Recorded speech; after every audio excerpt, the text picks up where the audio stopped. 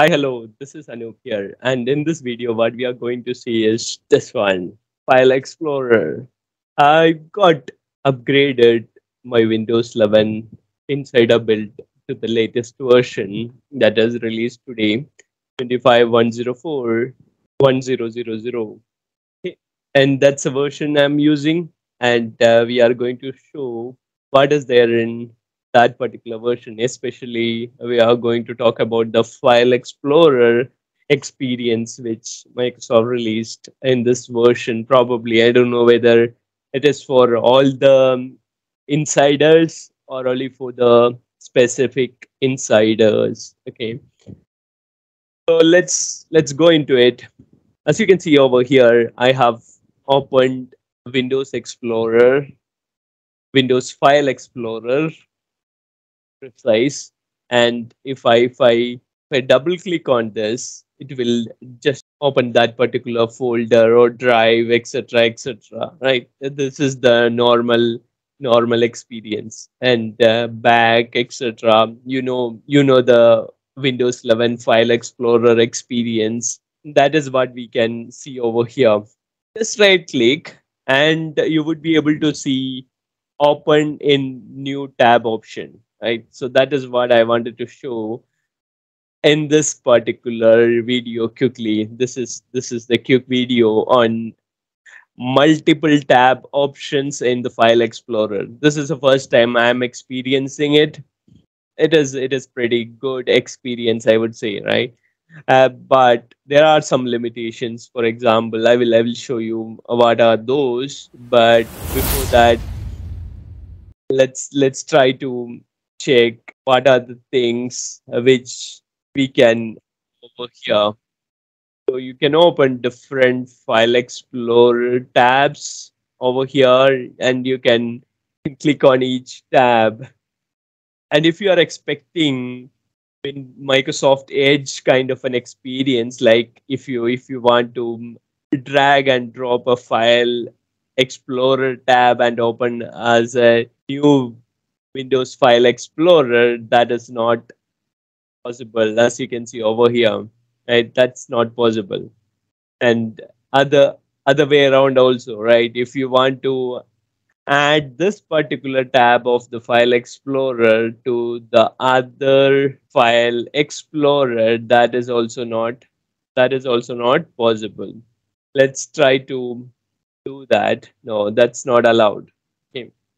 So that's the quick thing about File Explorer. There are a couple of settings which you can change in the File Explorer developer option. There are some options, for example, show full path in title bar. These are normal options. I don't think there's any option particularly for multiple tabs over here in this.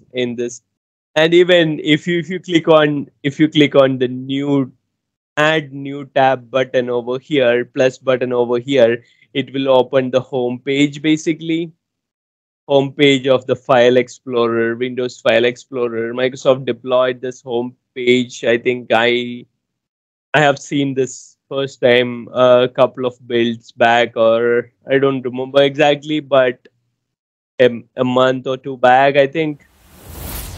So that's a File Explorer experience, right? So let's see how many tabs we can open.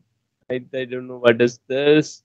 That button over here is helping to move the tabs. If you want to move and check each tab, you can use that. For example, you kind of do this, then you can get that option to move to the different tabs, which is kind of hidden from the UI. If you reduce the size of the File Explorer, Windows File Explorer, that's also a good thing. And remember, this is the first release experience, at least for me.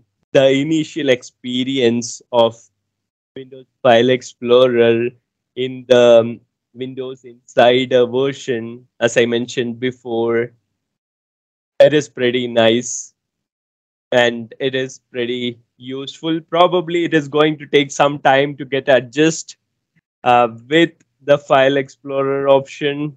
We cannot use the tab, alt tab kind of option similar to Microsoft Edge to move between the tabs. That's not there. Okay. So as I mentioned, this is the early version of Windows File Explorer. So all these things might be coming soon, are probably in production for the, I don't know, 23H2 version of Windows 11.